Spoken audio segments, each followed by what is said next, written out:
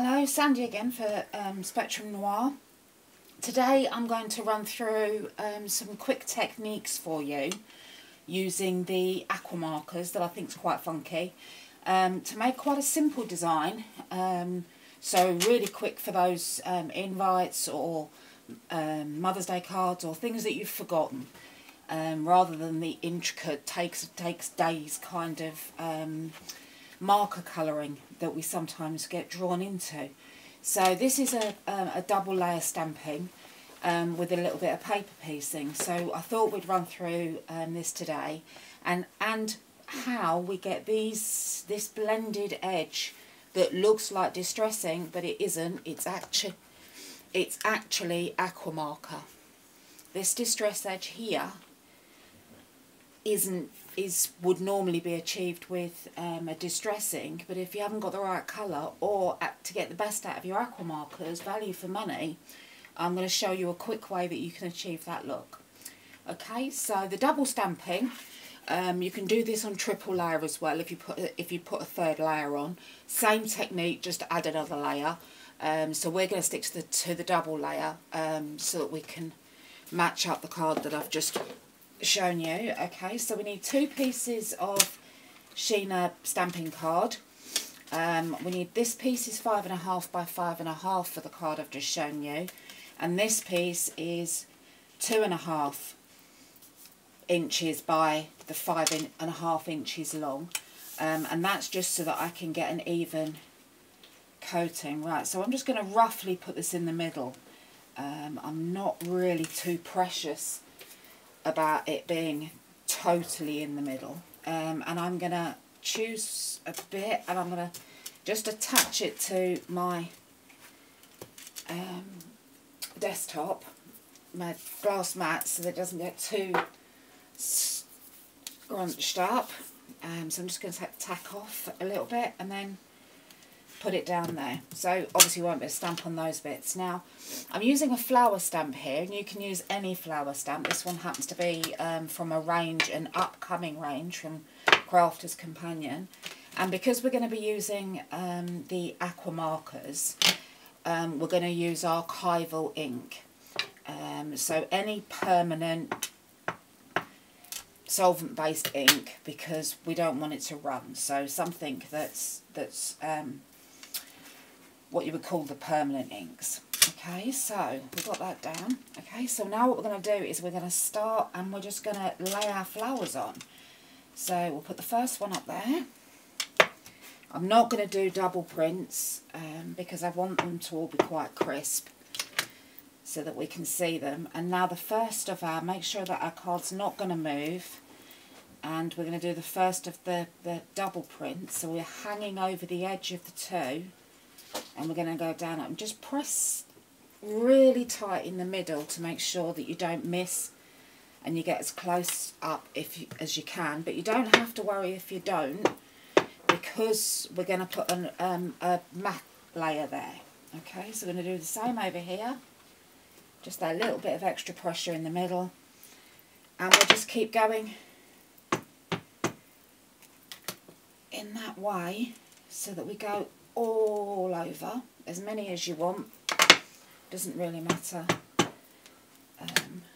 whether you have more or less, as long as you've got enough down the sides to show the difference for your paper pieced flowers in the centre. So we're just gonna, as you can see from my mat, I'm not massively precious about my craft area being tidy, but hey ho, crafting is way more important. Right, so there you go. So I've got a nice mix there of across there. So now these, while I've got the stamp out, these pieces I'm going to match in, go back to the original, we're going to match in with some paper piecing. So I'm going to use a paper from Sara's signature Love collection this time. So I think I'll go for this lovely red spot spots are good because you can have them in any direction, so it doesn't matter as much. So we're gonna whiz this quickly, and I need 1, 2, 3. I've got 3 hanging over the centre, so I'm going to stamp 3 flowers onto Sara's paper. There we go, all done. And that's all your stamping done. Okay, so now we can take that off there. We don't need that. So before we cut these ones out, what we need to do to these is to give them a little bit of depth. So we're going to use, I've got charcoal, Boulder and Chestnut Spectrum Noirs, because browns go really well with reds, to use them as dark for the shadow. So we're just going to go in just a little bit where we think the shadow should be, so around the base of these external roses here and coming up the side there. So we're just adding shadow as you would with most of the colourings, but it's just touches really, just so that we can get a definition, and then round in the centre just a little bit. There we go. And that was Chestnut. So I'm just going to go in with Boulder into the centre, because that Boulder is a little bit darker. And the paper will soak it a little, and it will sort of snatch the ink. You'll see it disappearing as it snatches at the ink and soaks it in. But that's fine, because we want it not floating around on the surface. So this is not marker quality or waterproof paper. This is, you know, this is standard patterned paper. So what we're doing is we're getting some kind of definition here, just so that we've got, I'm not going to use the charcoal, I've decided, just so that we've got some, we're boosting the flowers so that you can see them a little better on the patterned paper. So hopefully you can see that. Right, I'm only going to do one, so that I can show you how this is done. So you can see it starting to come to life, and then what we need is to cut this out. And I'm not going to cheat, because this stamp is actually from an upcoming collection with Craft's Companion, and it actually comes with the die to cut it out. But I'm not going to cheat and use the die. I am going to show you just how quick and easy you can be when you're paper piecing, fussy cutting, and I've got very shaky hands, as you can see. So nice. The trick to this really is the scissors. You really want to get a really, really razor sharp pair of embroidery thread scissors, so that they're embroidery sharpness, so it can cut the materials. So we're just going to go around like this. So these are very, very sharp. These ones I think are tonic. The ones I had before that lasted me years were Fiskars. So there is quite a few brands out there of the razor sharp small scissors. So we've got that all nice and cut out now, so you can see how it's starting now to look like the flower, and that is going to go over the top of one of these flowers we've got here. As you can see, we just piece that over the top. And the same with this one over here, that it pieces over the top. So what I'm going to do is I'm just going to stick this one down just to show you some collal all-purpose. Really quick and easy technique. So I'm just going to get some glue on that, and I only want to paper piece the ones that are on here. So we'll do that, and then we'll leave that to dry for a second. So we'll go back to this, and while we're waiting for that to dry, I will quickly go around the others. because I promised this video would be a super quick video. So we're not, I'm obviously, you can take a lot more time with yours of picking out, and you can go back to the original drawing of the stamp, which will help guide you as to where the real darkest areas are, because sometimes, especially when you're doing it on pattern paper, it is really hard to pick up exactly where those details should be. So always keep the front printed sheets if you can, so that you've got that as a reference, especially when you're piecing. So I'm just going to quickly do this around there while we're waiting for the other one to dry, and just show you how quick and easy. Obviously when you're not making a tutorial video, you could do yours a little bit, take a little bit more care, but I think you'll probably get the idea just from the little pieces that I've done. It's like Boulder. I'll just put a couple of really dark bits in. And it does, as you'll see from the other one that I did, it does dry. The Aqua Markers do get pulled in to the papers, so it will be slightly lighter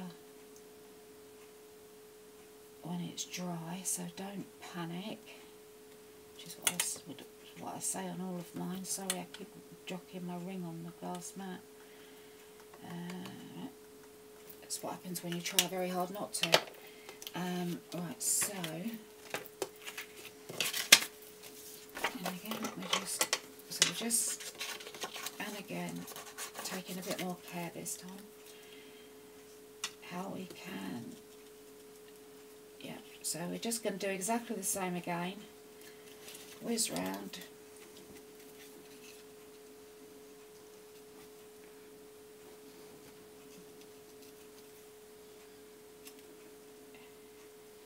whizzing around.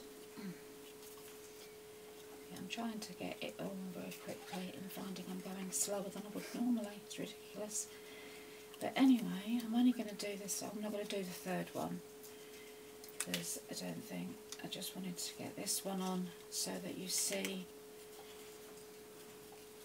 how it starts to come together for the middle.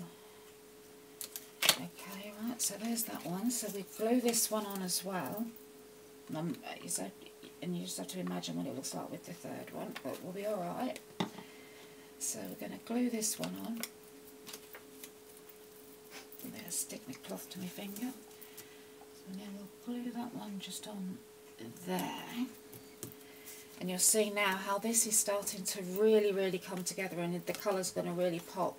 So what we're going to do is we're going to turn it over, and obviously we're hanging over.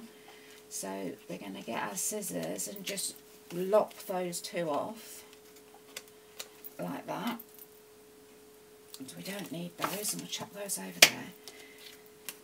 So this is how it's going to look, and then we're going to mat that, and I always go by 1/4 inch, so we're going to mat that before we put it back on our central piece. And that's what it's, the continuation there is perfect.